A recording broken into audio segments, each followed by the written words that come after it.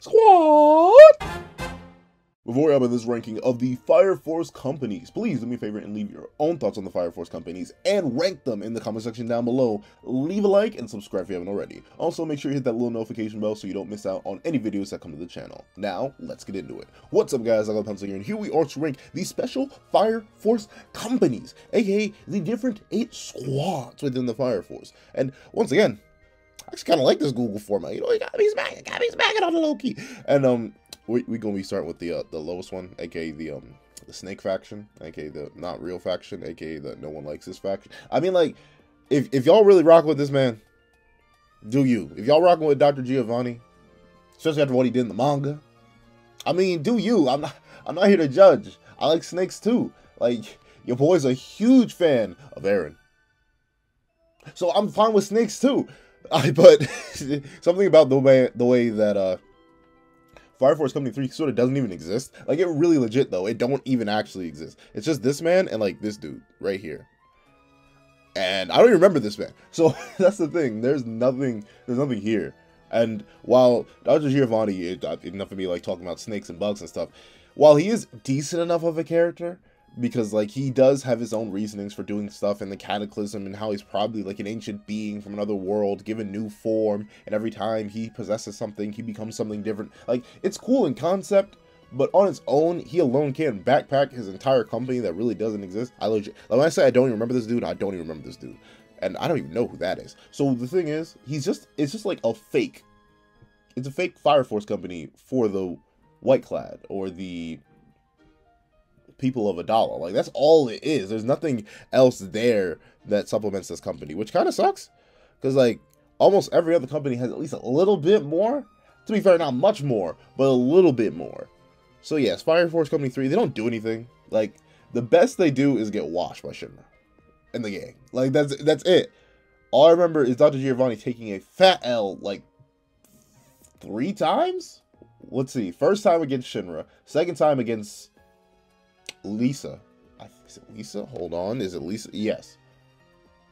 Hold on. Nope. See? Now I gotta get the Google out. Is what I would say if I didn't have the wiki open right now. Where is it? Like, for some reason my brain is struggling so hard remembering the name. Nope. Yeah, Lisa. I don't know why. Slow. But yeah, look at this cast, bro. Look at this cast. Giovanni, Flail, Imposter Fire Soldier, and Mirage, Imposter Fire Soldier. It's like they're all fake. It's all a lie. That's about it. So yeah, they don't really get much points for me. But moving on to number 7. It's number 2. Like, this guy's funny. And I think his whole, like, him and what's his face? Yeah, I'm being a real menace right now. I don't even remember his name, because, like, he's mainly a joke character to me. Takeru? I'm pretty sure it's Takeru. Wiki, help me out here. Yeah, it's Takeru. Like, they're both fine characters, but they're both mostly gag characters. That's the thing. Like, even Taguchi, who, if I'm remembering who Taguchi is, yeah, I don't even remember this man.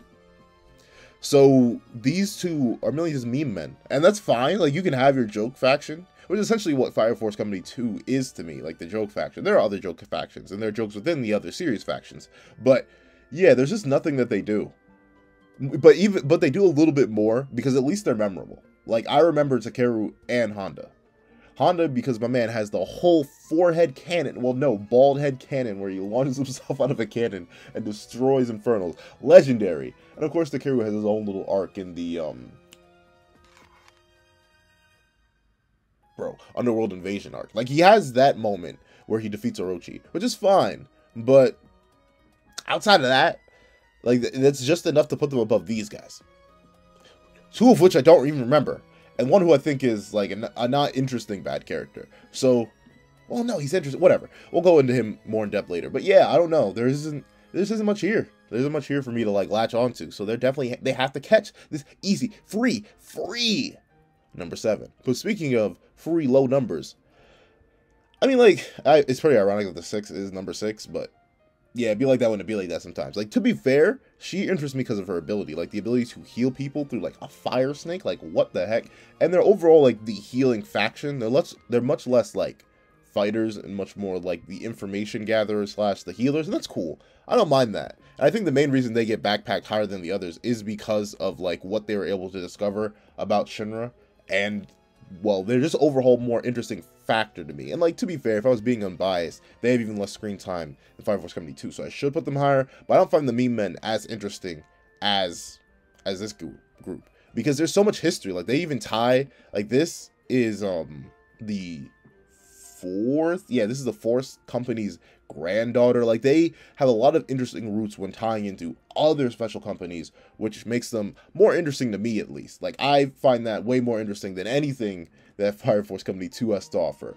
And I know it's kind of sad, but it'd be like that when it'd be like that sometimes. So yeah, they're definitely gonna have to cop this easy number 6. But once again, I don't have much to say about them, because we get so little of these lower, and I know we get a decent amount of Takeru, but he's I don't know, I always found him strange. And not in like the funny kind of strange, just weird. So moving on to number 5. I gotta find a better image than this, bro. I gotta find him. Like, bro, look at Conehead right here, bro. Don't get on me, yo. What, yo? The army of, I can't even. Can I say that word on YouTube? I'm not gonna say that word on YouTube, just in case I get. Oh my god, look at this, man. All right, so thing is, Hibana absolutely backpacks this entire company, because this the only thing I remember about this dude is that he's just weird. That's all I remember about him. All these guys are just, you know what they're here for, and these three are, whoa, you know what these three are here for. So like none of them are actually interesting. They're just like another group of meme men. But Hibana, through her development, through her interactions with the Fire Force Company 8, through her character interactions, through her history within the world, and how she's so integral to finding out more parts about the world, all that backpacks the rest. That's it. Like, she, in my opinion, does more than these bottom 3 combined. Like 1, 2, 3. Hibana does more than all of, and then like has some room to spare. So she honestly does a lot of good on her own, which is impressive. She literally backpacks a whole company. That's real good. That's real good. Do I like what she did to Iris early series? No, no, that was weird. That was strange. But it's shown that it's because of the trauma. The trauma do that sometimes. It'd be like that when it'd be like that sometimes. So I'll let Hibana slide this time. But speaking of sliding, we're gonna slide right into number 4. Man, that's actually really coincidental. The fourth, like 6 and 6. Yo, I'm really being a menace right now. But essentially, I actually really do like the 4th company. I like Ogun, obviously. My boy, his power is very interesting, and I love his fight with Karen, even though he ends up getting body bagged. Poor man. But I actually do, once he stops using his gimmick and actually speaks a little bit, I do like him. He's fine. He's fine. Like, that's the thing. He is doing just good enough. Like, this entire faction does just good enough for me to be like, I'll let slide. And I really like the captain. Like, him being a masochist, it's like kind of weird. Okay, more than kind of. It's just weird. But in terms of that, I'll let it slide, though. Because he's just cool with it. Like, the way he fights a possessed Shinra and is like, don't worry, I've got this. It just keeps taking damage. I'm pretty sure he even asked the buffer to remove the buff, so he's like, wait, no, I need to feel this pain even more to grow even stronger. And it's not even to grow even stronger. He's not a Saiyan. He's legit just the freak. I find that hilarious. I don't remember this dude. He was just like a petty rival to Shinra. But every petty rival, he gets bonus points in my books. Really solid. I actually do like the 4th faction. Even though, like, outside of Ogun, and even this dude, after a bit, he becomes less of a mean man. Like, this dude's a whole joke, but he's a funny joke, and this dude's, once again, a whole joke. But even then, he has his own little moment. So yeah, they in combination just barely surpass Hibana. Like, if you remove one of these 4, then they're dropping. But even then, this company is even special to Shinra, because this is a company that he trained with and trained at. So yeah, this is a very important group. I actually do really like them. Super solid. I'm definitely gonna go more in depth to all the specific companies I actually do want to talk about and their individual characters when I can. Because right now, I just don't want to like go into how much I like Ogue and stuff like that, because that's for their old videos. You know, we gotta talk about these characters more in depth. But speaking of talking about these characters more in depth, y'all gonna get mad at me. I can sense it. I can already sense it. Y'all gonna get mad at me. Y'all already know what number 2 is. Okay, so the independence of Fire Force Company 7, Asakusa, is really, really cool. Well, Asakusa only has 2 really, really strong characters, literally and figuratively. That's Benimaru and Konra. And to be fair, like, that should be enough to backpack them to number 1, right? No. So the thing is, they're really cool when they're on screen. But half the time I forget because due to them being so independent, they really have no ties into the rest. as a company, at least. Like, to be fair, Benimaru is going much higher when I talk about him individually as his own character, but I'm rating the companies as a whole. That's why Hibana doesn't get any higher. Reasonably, Hibana would be higher if we were just talking about her as a character, but since I got to weigh the whole company, like, despite a whole bunch of faceless no-names being fantastic personalities and having an overall hilarious, like, tie-in with Benimaru and stuff like that, Benimaru and Conroe carry. And really, it's just Benimaru. So I have to give him number 7. But we're definitely gonna talk about Special Fire. I have to give him number 7. I have to give him number 3. But we're definitely gonna talk about Company 7 more in depth in their own little thing, because they deserve it. And are these two part of the company? Are Hina is Hina and what's her name part of the company? I'm not sure. I know they fight, but I'm not sure if they're actually part of the company. But regardless, super cool characters. Obviously, really cool. They have one of the best arcs in the series. So we're definitely gonna go into them later. But speaking of some of the best arcs in the series, yo, I love the first company. The first company's heat. Mainly because of Burns and you. I don't know why I'm blanking on all their names right now. But essentially, they're just all, the way they tie into the world. Like, they took, like, through him, they took the aspects of Fire Company 3, but actually, like, gave them prevalence. Like, these characters all have great moments. Burns has the fight with Shinra. These two have their fight. Like, too much. I don't want to spoil my thoughts. Like, I'm already spoiling the narrative, but I don't want to spoil my thoughts and stuff, so I will hold back. It's one of the most populated companies in terms of characters. It's one of the most important companies in the entire world, really, considering how much they tie into, like, the Holy Soul religion and stuff like that. Like, there's so much stuff in here that I don't want to go too in depth, so I won't go too in depth. We're done. We're going to talk about it later. And obviously, see, I'm kind of like speedrunning it now, because I'm realizing I want to talk about all these characters more individually and what the companies did on their own. But y'all know Fire Force Company 8 had to take number 1.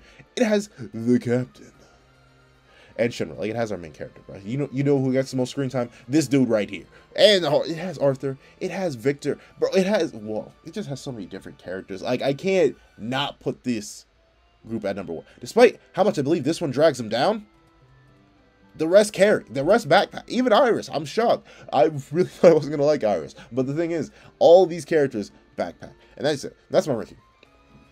Because I'm being mean. And obviously, this company has, like, the most fights.